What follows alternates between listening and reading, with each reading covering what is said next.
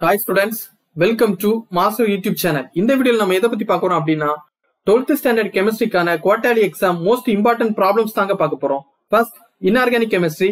Inorganic chemistry பொறுத்த வரைக்கும் unit number 4 transition and inner transition element யூனிட்ல இருந்து ப்ராப்ளம் வரதுக்கு சான்ஸ் இருக்கு. அப்படி கேட்டாங்க அப்படினா magnetic moment calculation ரிலேட்டடான ப்ராப்ளம்ஸ் தான் கேட்பாங்க. அதாவது book back problem number 10 ரொம்ப இம்பார்ட்டன்ட். Then physical chemistry பொறுத்த வரைக்கும் யூனிட் 6, யூனிட் 7, யூனிட் 8 இந்த மூணு யூனிட்ல இருந்து ப்ராப்ளம்ஸ் வரதுக்கு சான்ஸ் இருக்கு.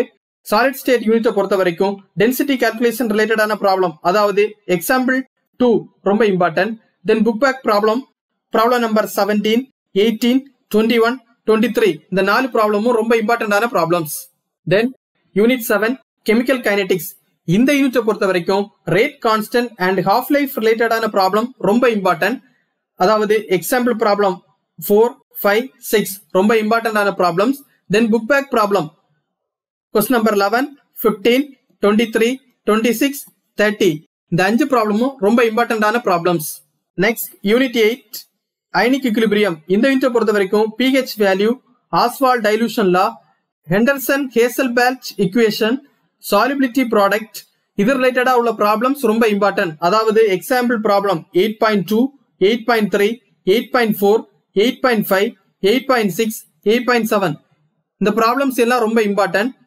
தென் புக் பேக் ப்ராப்ளம் நம்பர் 8, 14, 20, 21, 22, 24, 23 இவ்வளவு ப்ராப்ளமும் ரொம்ப இம்பார்ட்டன்டான ப்ராப்ளம்ஸ்.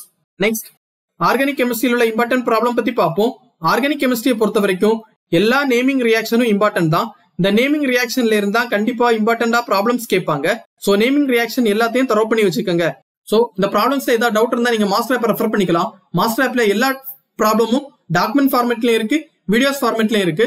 சோ எக்ஸாம் நல்ல முறையில் எழுதுங்க. All the best.